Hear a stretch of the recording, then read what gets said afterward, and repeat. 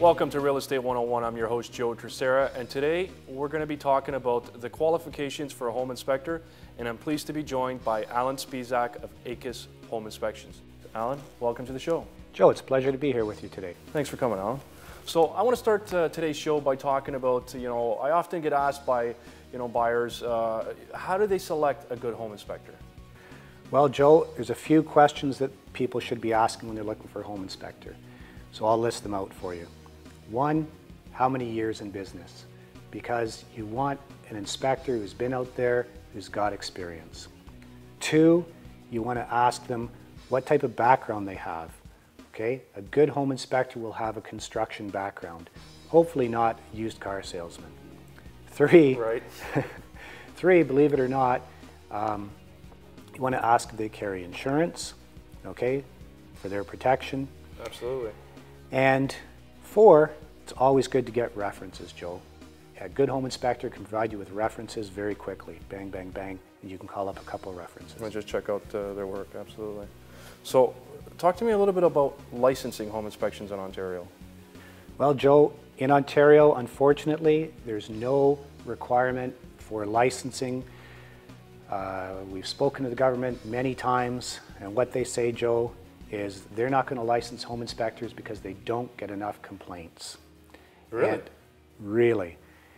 They get more complaints about gym memberships, and that's what they're focusing on. Yet, if you think about the type of loss, if you don't get a good home inspector, you're not losing a $100 gym membership. You could be losing several $100,000 of your money. So, Allan, let's explain a little bit to our viewers the difference between a registered home inspector and a national home inspector. Well, Joe, a lot of people may have heard the term RHI, or registered home inspector. So that is an inspector who's joined the provincial association, and they've gone through their courses, the association courses. They've done 150 inspections and they get registered. But there's a big difference between the national home inspector. So a national home inspector not only has his credentials, education, and number of inspections verified by an independent body, but they also get tested on a home, and they have to actually pass that test to get the NHI designation. That's the only certification where a home inspector actually gets tested on site. What is the National Home Inspector Certification Council all about? The National Home Inspector Certification Council is the independent body that actually does the review and certification of a home inspector. They are not an association. They are just an independent body of inspectors that do the accreditation and the testing. And that is the gold level of achievement for any home inspector. So Allan, tell me, why aren't these designations more popular and why aren't they recommended by more real estate agents? Well, Joe, the National Home Inspector Certification is relatively new. It's only been around for about 3 years now. It took about 15 years to develop in cooperation with the Construction Sector Council and CMHC. So your tax dollars went into developing this program. Many years to develop, got refined and put in place about 3 years ago. So being a very young program, there really wasn't much of a budget for advertising and promoting it, but it is actually the gold standard for home inspectors in Canada. Another question I get asked a lot is there a requirement in Ontario for home inspectors to be insured? No, Joe. There's no requirement for home inspectors to carry what's called errors and omissions insurance. And that's a good question when people are researching their home inspector. Good home inspectors will carry errors and omissions insurance. No one is perfect, Joe.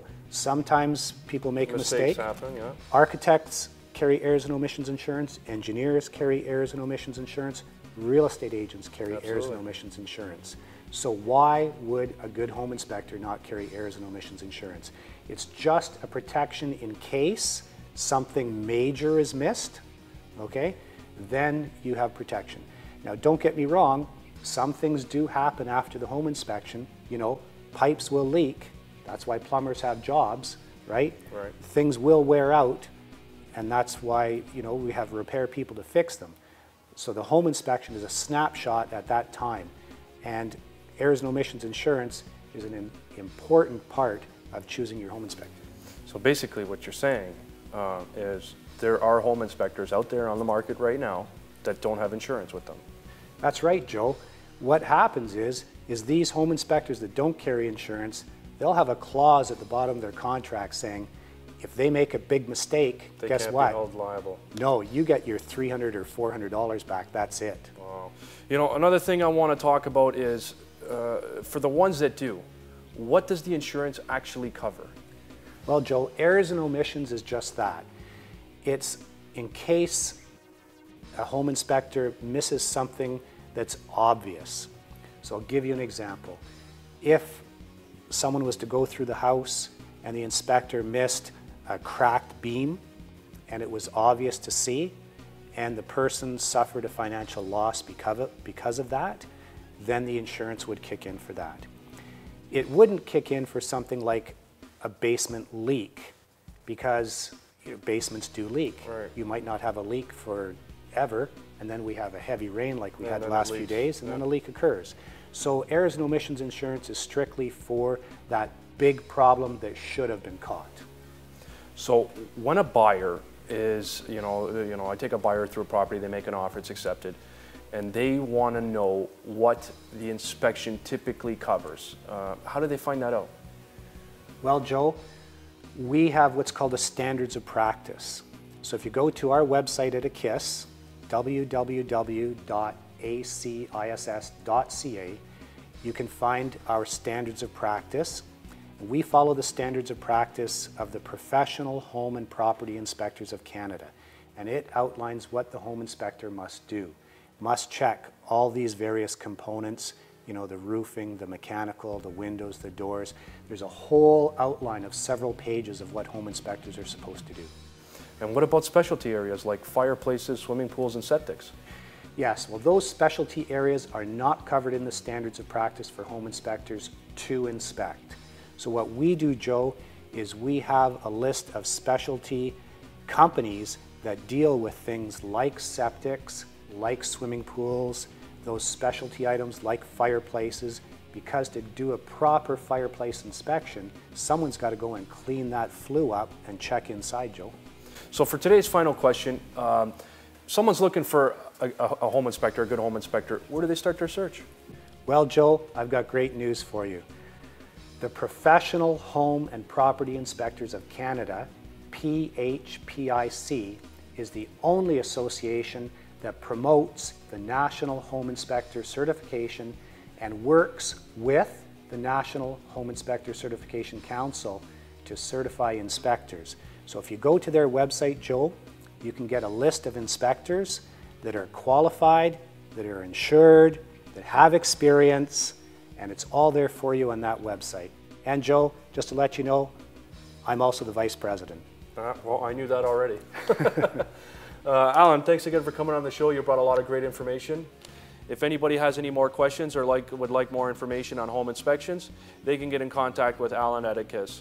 Thanks for watching. I'm your host, Joe Terceira, and we'll see you next time.